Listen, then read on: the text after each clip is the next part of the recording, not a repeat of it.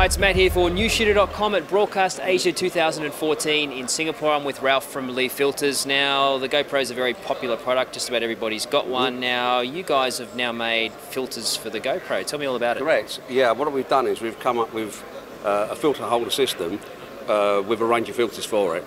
There's the GoPro 3 Plus and there's also the GoPro 3. So we've got filters and a system to fit both. I'll just run through the first set. The first set's the action kit. And inside the action kit you'll get the holder, an ND grad, plus a polariser.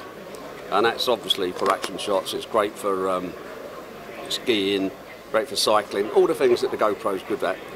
This works well with. So for people out there who may not understand why you need to use, say, a polariser or an ND on a GoPro, why is that important? Well, obviously, depending on what you're doing, you're going to get a lot of glare.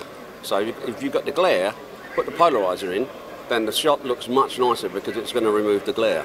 The ND grad will take down the brightness. If you're out on ski boarding or anything like that, when you see the shot, it's going to bleach it out. If you put the grad in, that will reduce the intensity of the light of the foreground and make it for a much better shot. And also, because this has got automatic shutter on there, you're going to greatly reduce the shutter, so you're going to get rid of that sort of horrible, sort of fast shutter, earthquake type looking image. Correct. Absolutely. Yeah, you are. I'll just show you the system. That's the holder. You can see it's very simple to attach to the GoPro. You lay your filter in the back side of it, place that on there, and just lock it off, and that would be it, ready to go. The underwater one that we've designed, it's got slots in it so that the pressure of the water will come out, whereas some of them on the market are going to cause a problem.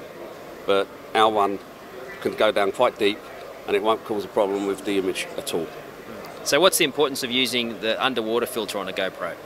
Well, when you're underwater, you've got two different colour waters, haven't you? You've got green water and you've got blue water. If you're shooting in green water, the clarity is going to be terrible.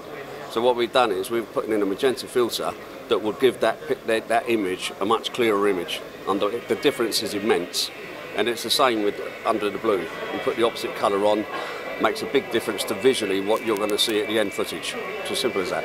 Okay, now when are these going to be available and what's the retail price? They're available now to order. The main product launch will be on Monday, but you can actually start ordering the system from today onwards.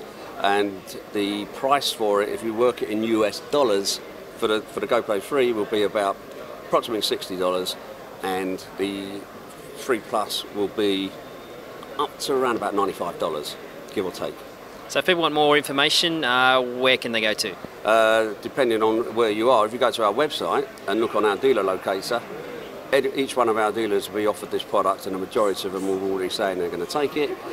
You've got Cafe Photo here in Singapore. They're the first guys to have actually committed in this side of the world to the system, so they're always great stockists for us, so you can definitely get it here from Cafe Photo.